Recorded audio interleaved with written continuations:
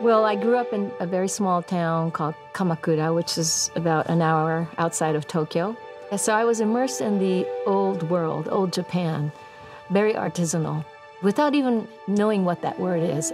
They had this craftsmanship. That was the way people lived. You had to know how to work with your hands. And it was an awakening for me as a young child looking at the craftsman's work. And this was every day going to school. All I had to do was turn my head and look into a shop, and there was an artisan sitting there. And that was the beauty of Japan back then. Today, it's different. It's totally different. You know, you have to go and look for the artisans. And if you could find people still trying to preserve the art, you appreciate it on a different level. But it's a lot harder. And I hope we don't lose it. I'm not like a professional chef who's done some fabulous things and then they go and teach. It's not like I'm retiring from something to do this. I am doing this because I love engaging with people and I love to share food.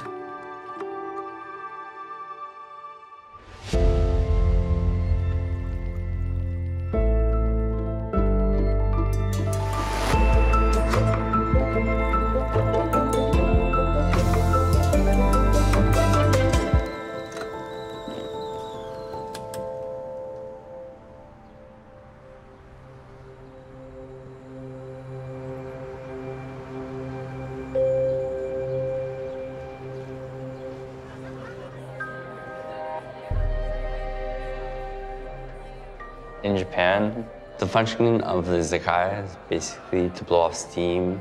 Everybody in Japan works so hard. It's the one place they go. It's the tavern. I didn't build this to get people trashed or anything like that. I brought it to LA because I thought it was missing. Izakaya, the characters translate to stay, sake, place. So the word sake is right in there in izakaya. And sake in Japanese doesn't mean sake, the rice beverage. It just means any kind of alcohol. For Japanese, izakaya is therapeutic. And it should be that way for LA people too. And we need therapy. Like we are under the stress to post this or do this and email of hundreds to go through. So it's a pause. You pause your day, stopping by to izakaya before you go back to your own realities. There weren't a lot of places to go and get an izakaya experience. We felt like, Charles had been cooking French food, I had been working in American and Italian restaurants. And we traveled to Japan a lot, and we kind of fell back in love with Japanese food. Yeah, we missed having them around and thought, that's something that we could maybe offer. Moved to Tokyo to spend one semester at a college there. It was kind of real immersion, just kind of thrown right into it. For chefs, it's not about I learned this cooking or I learned this seasoning. A lot of chefs learn the Omotenashi with their experience, like real experience, and say, we want to bring that back to LA because we don't have that.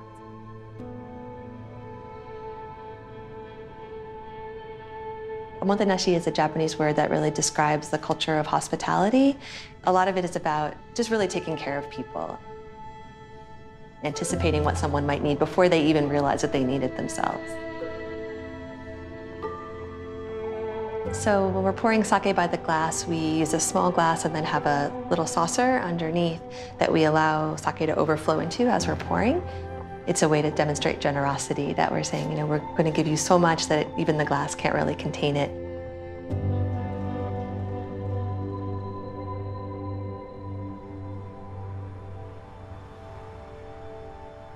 The conversation, the atmosphere does not continue without a solid sake menu.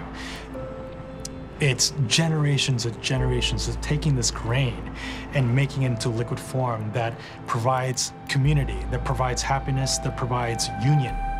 And that's why sake is the Japanese culture in a cup, because it's just this wonderful, accommodating beverage. And I think that's also an aspect of Japan as well, how we always want to make people hospitable, accommodated and warm and welcome. We care about what can I do to make others' life easier. Omotenashi is very addicting once you experience it. What I'm trying to do is build a business where people are going to come in first and then introduce specials and things they haven't seen maybe or haven't tried. That's like my goal, is to get people in the door and then just start doing more interesting things. Even the simpler dishes like chaomushi, almost all of it is from my mom. Like the sukiyaki we ate at home, the dumplings, fried chicken. We don't want to be a destination restaurant. We want it to be here for the neighbors. So we'll offer things like, a glass of sake on tap for $8. We're literally a block away from Dodger Stadium. Japan, baseball is like, they're in love. So we're like, you gotta do a Japanese Dodger dog. Shishito relish, Kewpie Japanese mayo, mustard, and then we add like 1,000 Allen slaw, and we serve it with onion rings with seaweed. I think we're looking to offer a slightly more refined experience, but we're serving fried chicken, we're serving pork dumplings, gyoza. We want people to come in and drink beer and eat this food and have fun, but we want to also have food that tastes good and people feel good about eating and offers maybe a slightly different side of izakaya. And we just try to keep it as lighthearted and as easygoing as possible.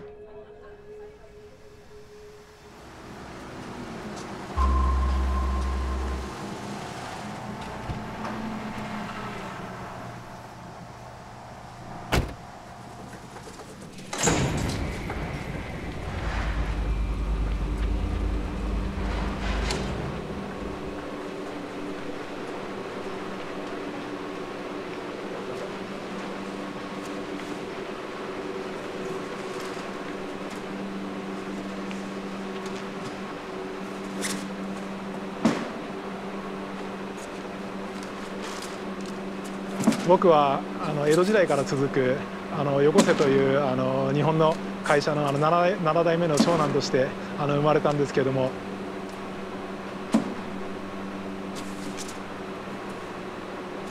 日本では実家の魚屋に手伝って本当に毎朝市場に魚買いに行って、それをレストランとかホテルに寿司屋さんとかに配達したり魚をさばいたり。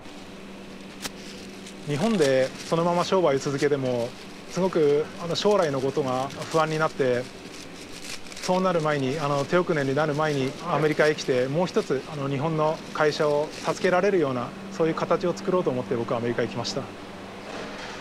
親に相談した時はもう何を考えてるんだと、もうそんな行ったこともない誰も知らない場所に行って何ができるっていうふうに大反対されました。He didn't have visa. He came in with a tourist visa, and he went straight to immigration office and said, "I want to open up a fishmonger business. What should I do?"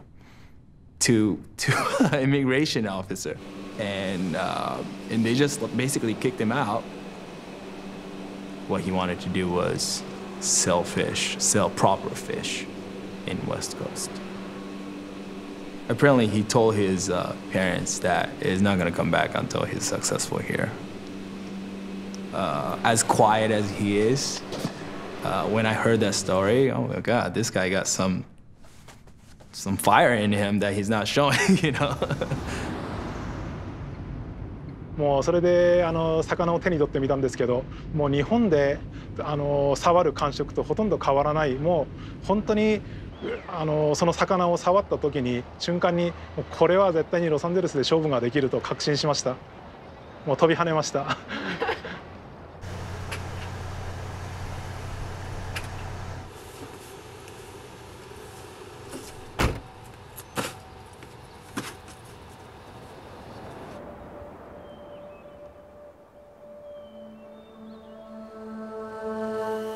Buckwheat is underappreciated because people don't know. People only know wheat. The noodle culture originally came from China. The Buddhist monks brought the buckwheat back to Japan from China. And eventually, the buckwheat, which was in porridge form, turned into noodles. It tastes actually sweet, even though it's this tiny little seed. I love it so much, I became obsessed with it. And the more I pursued it, the more I realized that I had to go to the source. Sonoko is 100% obsessed with the buckwheat. And she knows it's not good enough to import buckwheat flour from Japan to make great soba noodle in LA because it's already milled long ago. And the fragrance of buckwheat goes away. The moment you grind it, it's same as coffee bean. You want to grind it right before you make a drip. And so I've actually been pursuing the farmers there to keep the buckwheat here, mill it to soba-grade flour. We've been eating soba for hundreds of years. It's a very popular noodle made with buckwheat. If you go to Japan, you will find artisan soba makers who use 100% buckwheat to make the noodles, and they're beautiful.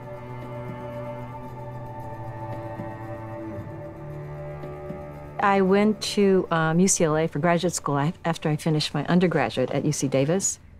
And I started working just as a secretary. The professor that I met, Lou Stuman, while I was working for him, I was cooking for him. And then he said, "Wow, you cook really well. You should write a cookbook." And I said, "I don't know how to write a cookbook."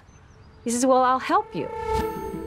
The book was written 30 years ago, based on the experience I had in my grandmother's kitchen in Japan, in Kamakura. Basically, the commandments that I still follow today, that I practice today, good ingredients, eating food in moderation, creating contrast in your presentation. So I've always been interested in education. My grandmother was a teacher, and she always had that sort of a teacher mode in the kitchen too, and I always admired that. So, and you will see that the color is going to start changing. Not only she's a great teacher, but she is very, very direct. No rubbing yet. Just tossing it and scrape the sides. I don't want any dry spots. She doesn't candy coat what she's thinking, so that makes her a great teacher. All right, keep going. Let me see. I'm actually born here, and I was trying to make this my home. And yet, because of my name and the kind of food I was cooking, I was kind of a foreigner. I wasn't American enough. I really wanted to celebrate my food heritage, so I just kept this going. I decided I would just keep cooking. So the next step is to turn this into a perfect disc. Preserving traditional technique is not easy in Japan and here too. But I think there's a really good shot for us to keep the tradition in LA because LA people are open-minded still. Turn it sideways and make a... Our cuisine is not very complicated, and that is what I am trying to share with my students. You've done this. You could do this with your eyes closed. I do a miso class. I also do pickles, all kinds of pickles, all kinds of noodles, right? Ramen, soba, and I teach dumplings. I teach a mochi class, and I teach seasonal menus. So yeah, it's like there's just so many things you could teach. I could keep doing it for the rest of my life.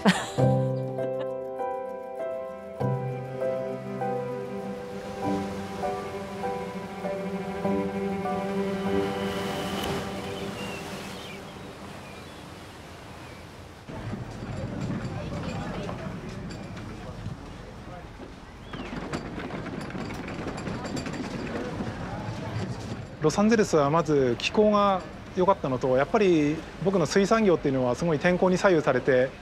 So can I have 3 light black cod and 2 rockfish? ローカルの活魚、ブラックコッドとかロックフィッシュっていう活魚を手に入れられたことは本当に僕が最初にやりたかったことが活魚の販売だったので、まさにそれができるようになったなというふうにすごくもう嬉しいです。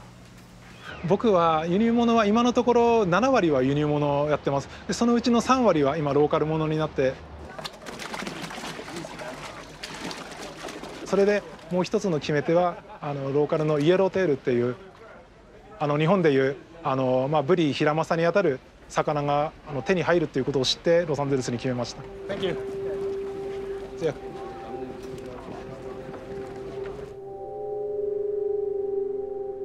ローカルの魚はやっぱりローカルですから水揚げしてすぐに僕が活締めしてもう一番鮮度がビンビンの時の魚をお客さんがレストランさんが提供できるということだと思います。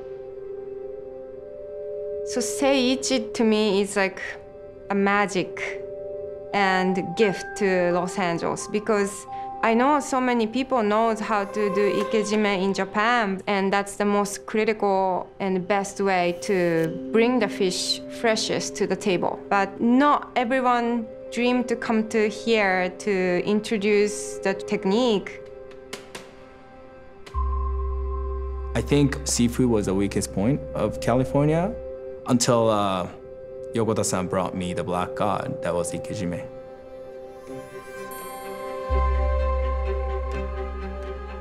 生け締めをするのは魚の血を外へ出すっていう作業なんですけど、まず動物っていうのは血が体内にあるとどんどんその血が匂いを出したり品物を劣化させる一番の原因になるので、まず血を外へ出します。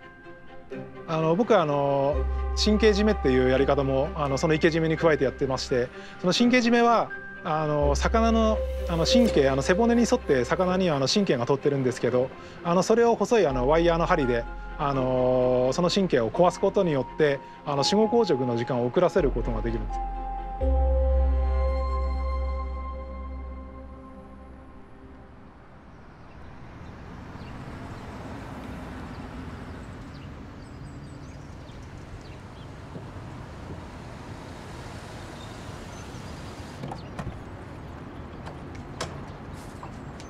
生け締めの魚を持つっていうことは日本ではすごく当たり前のことだと思うんですけど、初めてスパンを行った時はもうここがやっぱり噂に聞く有名なレストランスパンゴだと思ってすごく緊張して、最初にキッチンから入ったんですけども、キッチンの広さとその働いてる人の数の多さで本当にもう忙しくて、常に何かこう出てて皿並べたり、すごいもうパーティーみたいな感じですごく華やかで驚きました。And he just showed up randomly with a box of styrofoam with a bunch of samples, mostly from his hometown Toyama, Japan. He had black cod, which was caught locally. It was dead, but it looked alive. I asked Yokota-san, is this black cod local black cod? He said yes. And I'm like, well, it's done ikejime. He's like, well, I do that. And it was done perfectly.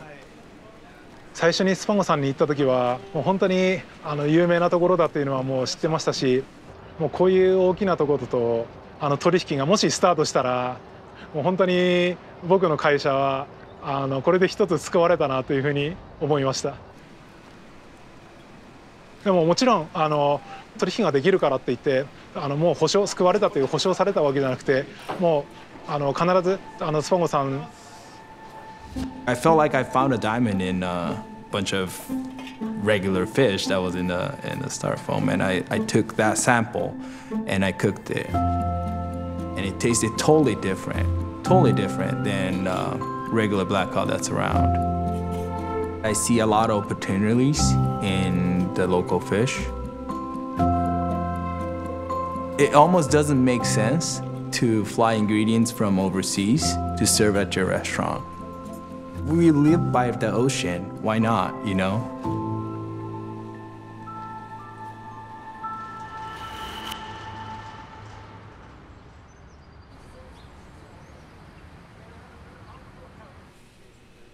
You'll see hamashi or salmon almost on every restaurant menu.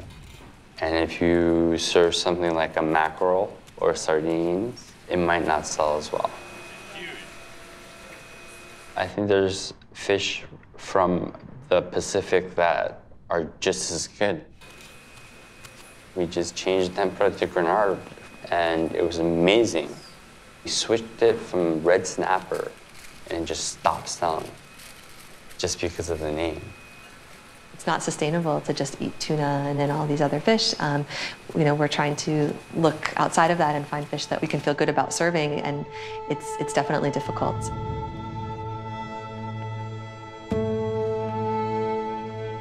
So with sakura masu, we score the skin all the way through. That creates the fat to come out over the grill. Salting it brings out moisture, so it dries out the skin, so it gets even crispier than sauteing it. The fat of the skin is more flavorful, and it turns out more crispy and smokier.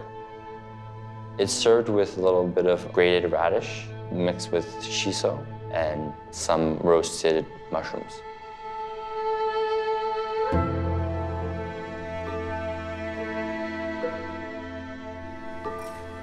Their mission is to teach Angelenos what they experienced good about Japanese culture and bring in the culture through food.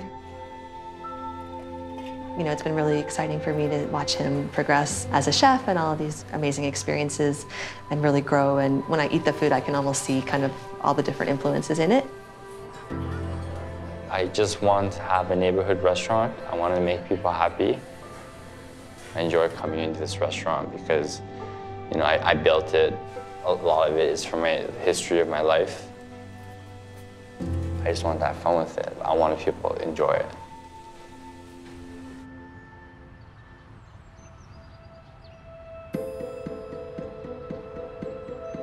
I try to learn English every day, and I learn English and new vocabulary from the conversation with chef.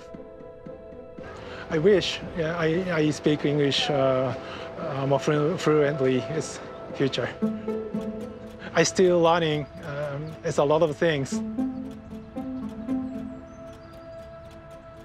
If I can be really, really selfish, I would like his fish to be all mine.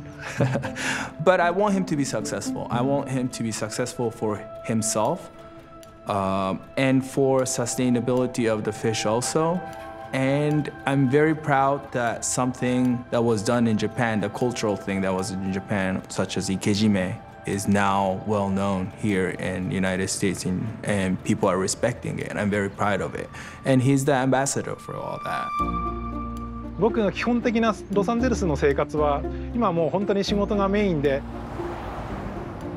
僕は魚のこのビジネスで成功した次の目標は教育の分野に僕は進んでいきたいなと思っています。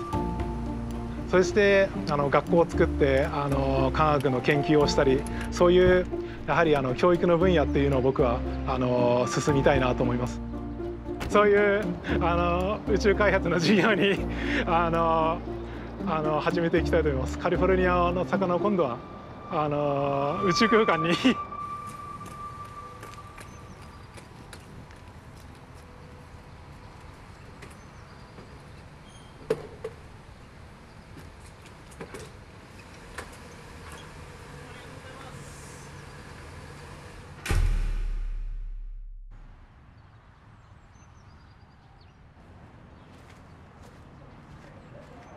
You have to respect the tradition.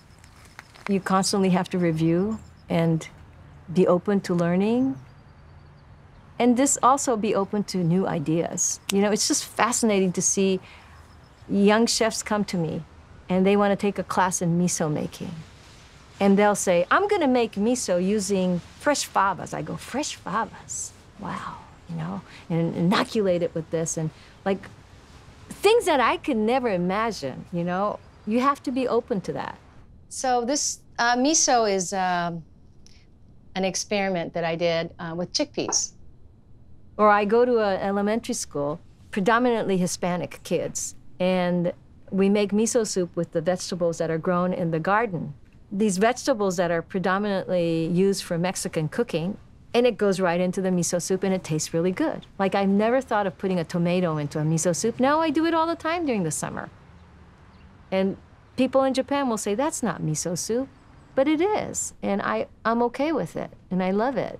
If I find an ingredient to put into my soup that is not something that exists in Japan but exists here, that's okay because I live here, and I want to invite those ingredients into my cooking. See the tamari? See the sauce? Yeah, I see it. That's the tamari. So that's what I'm looking for. I think that's the best part, actually. I think Los Angeles has a big potential and the power to make Japanese food to be Los Angeles Japanese food as a completely different category. I want this restaurant to evolve and just keep getting better and keep getting more customers who are willing to eat more interesting things that are in Japan right now.